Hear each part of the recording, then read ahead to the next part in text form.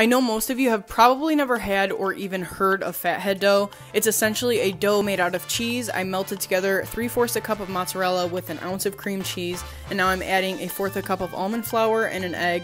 You've got to trust the process here. I sprayed my parchment paper, spread it out as best you can. It goes in the oven for about 15 minutes at 400 degrees. You could totally turn this into a pizza. I just made a quick garlic butter and threw on some more cheese. It is so good. If you guys try it, tag me and let me know what you think.